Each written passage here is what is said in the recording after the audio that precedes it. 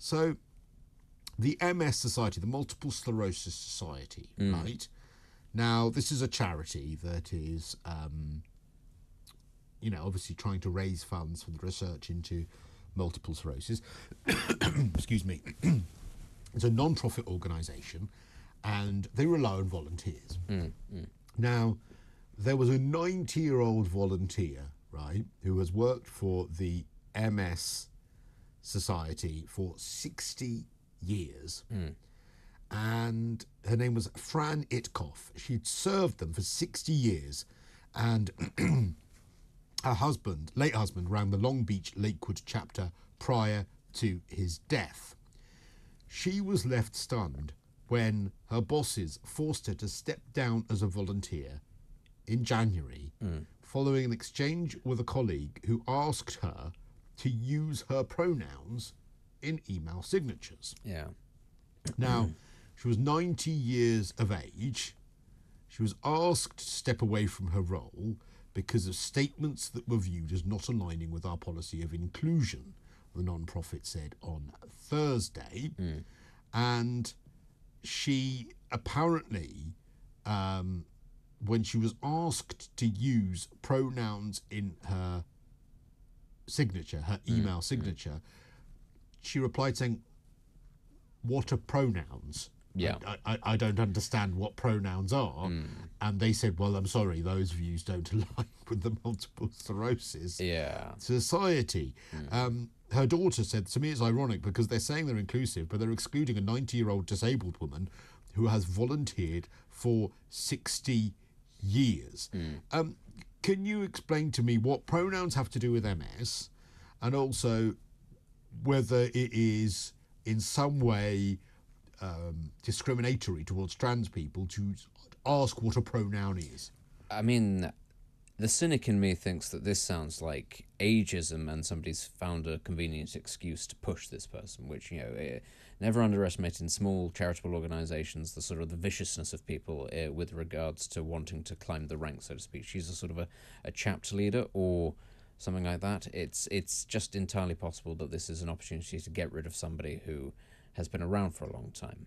People can be incredibly petty at very sort of low levels. With regards to whether or not this is offensive, that somebody doesn't necessarily know in their 90s that trans people might like pronouns to be used, honestly, this is just sort of the erosion of any sort of semblance of trust in society. Actually, volunteering your pronouns, if you are trans, is fine, if that's actually an important thing. But actually, you ought to be able to go through life with a default setting, and that is assuming that if somebody has a female name, that they might in fact be female and have female pronouns, that this is not the sort of thing that you have to double or triple think Are of. you against companies saying that they should have pronouns on emails? I'm against companies enforcing these sorts of things, absolutely.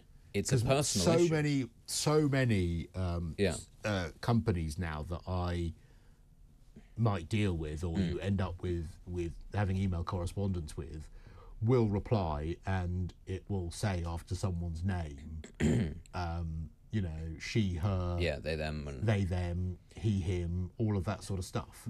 I have to say, the first thing that it sort of rings the alarm bell for me when I see somebody putting pronouns in an email signature or something like that is, this is somebody who is potentially prone to causing trouble for no real reason. That is the first thing that it says to me. And it puts me on guard. And I would have thought, actually... So you're discriminating against the use of pronouns? Yeah, I think it's a red flag that says to me, this is somebody who takes this stuff seriously and therefore is prone to take lots of things very seriously that need not be taken seriously. This is the sort of person who might take offence at an innocuous comment, at a throwaway line, at a misunderstanding. That is what it says to me. Now, I understand that for some people it's very important to sort of identify themselves. Fine. But I think the ubiquitous of this now tells me, because this is not actually something that is just used by trans people, really, because trans people make up a really small percentage of the population. A lot of it is being used by normal people, heterosexual people, people who do not become an ally. Yes, and they do it as a way to browbeat other people. That's what this is, and they do it to signal and to browbeat. And so for me, I don't sit there and think, this might be a trans person.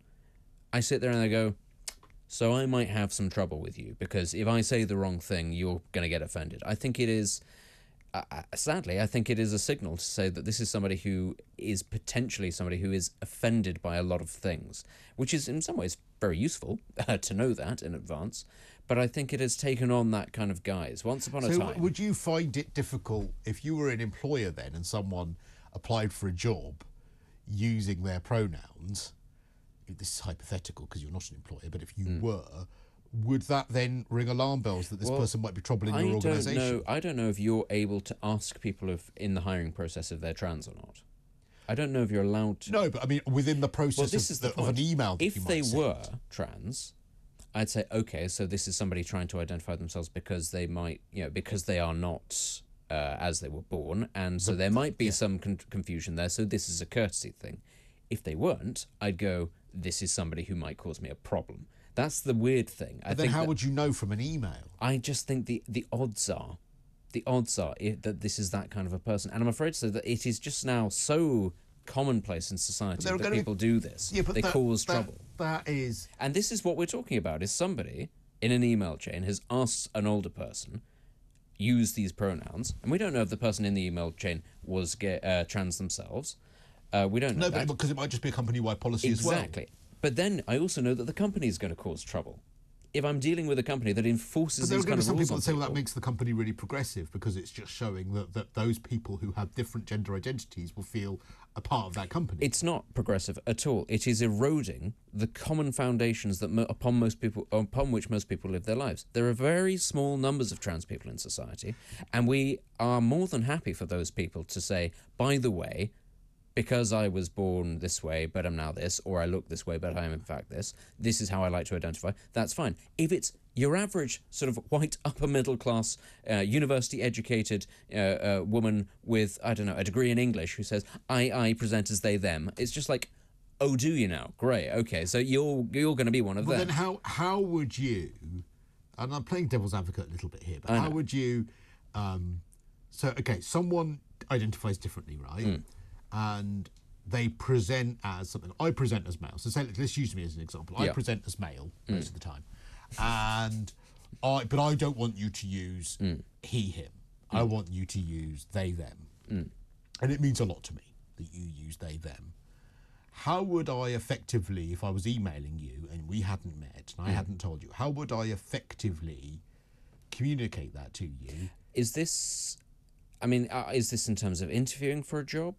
In any way, shape or form, any kind of correspondence, anything. Maybe if I'm going to work with you, maybe if I was booking you for this show. Are you trans in this scenario or not? Well, I mean, if you are they, them, you then presumably being non-binary, that's the other sort of confusing thing about this, because trans doesn't always mean I'm male becoming female. Well, trans could be that I have transitioned from being male to being non-binary. If we're sort of doing business, one business to another, I take it as read. But if I'm a separate company, you can't enforce your pronoun policy on me. Yeah, well, but that's different to that. That's if you're somebody who's hoping to be employed, then when I would ignore it, basically, until we got to the interview stage, and then I'd ask you straight up, are you trans? Are you not? Are you, in fact, just a straight person who thinks that this is culturally trendy?